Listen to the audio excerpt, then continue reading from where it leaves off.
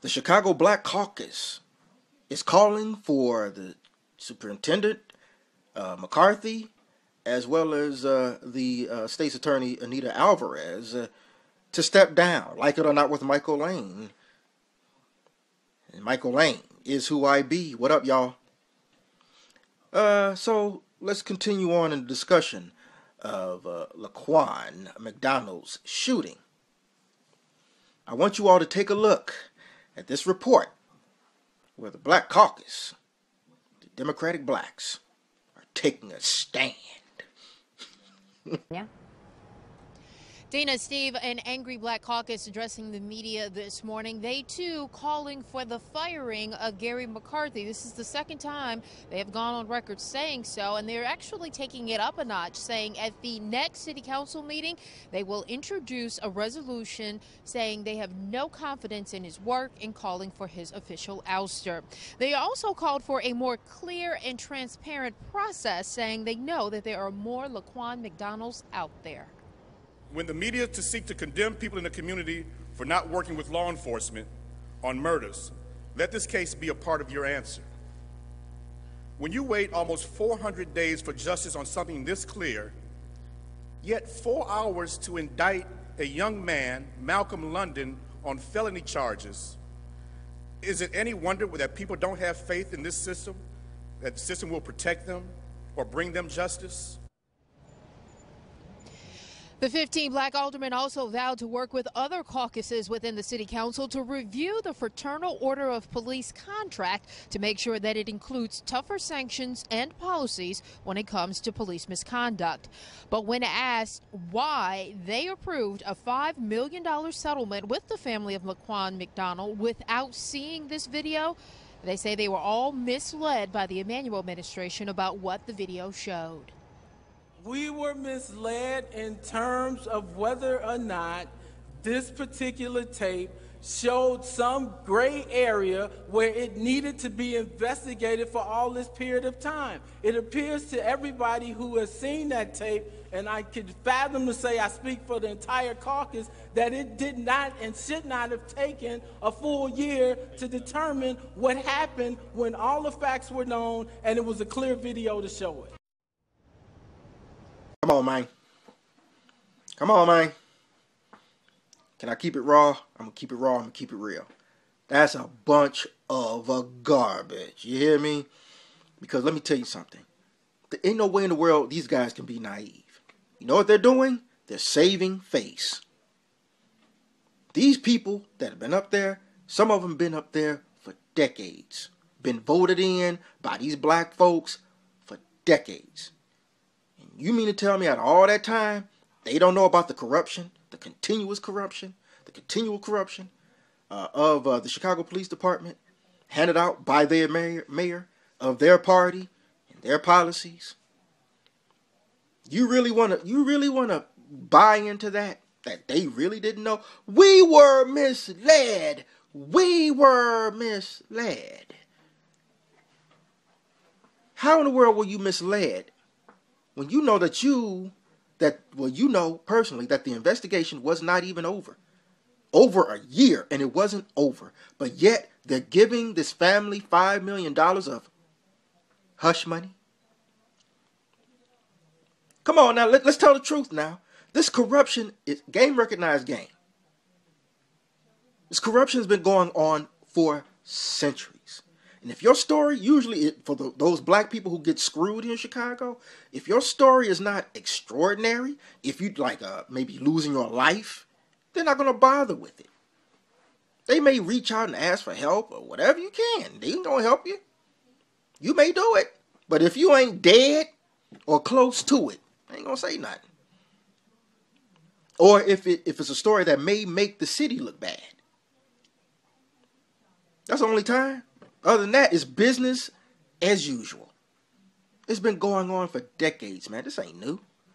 This ain't new. These are the same people that sat around. You talking about, look, Anita Alvarez sat there, watched the whole thing, and did nothing. She's supposed to be the prosecutor. They all wash their hands. They all hold their hands. They all look out for one another. That's Superintendent McCarthy. and that's Anita Alvarez. But not only are they calling for their heads, but black people are. And here's the problem. Nobody's saying anything about Rahm Emanuel. You think Rahm Emanuel is like the manager of a team. That's what you do. You have different appointees. You may have a pitching coach. You may have this, that, and that. You have all that. Pitching coach, batting coach. And you got to manage all of that. And that's what he does. But nobody's calling for his head. And you know why? Because it's going to be the same old dance. We love us some Rahm Emanuel, and we going to keep on voting these old Democrats. You're saying you want it to stop, but you want it to continue. That's basically what you're telling us. We want all the killings of the black people to stop us, but we want them to continue. And then they say the worst thing to happen to black people is people like me, who are black conservatives. Really? Well, you constantly, time in, time out, vote for the same people with different names. Hell, all these black people came in and showed nothing but love and support to Richard Daley, knowing that he was the state's attorney that helped lock dozens of innocent black men up after they were being tortured by John Burge. It's nothing but a connection. It's a connection. It's just a link that continues to go on and on and on. And still you continue to vote for it. What are you doing pissed off, black man? It's like black people love hurting each other. Whether it's killing each other, because ain't no noise being made of a Tyshawn Lee. I saw 9 people march. And it ain't nearly the number of the people marching now for Laquan McDonald. We don't care about us killing us. That's the message that we're sending to police. We're telling the police officers, don't kill us. Let us do it. And here's the Black Caucus trying to get their faces out of problems and put themselves in a better light, in a good light. They're part of it. I don't care what color you are, you still can carry out racist policies. Look at Baltimore.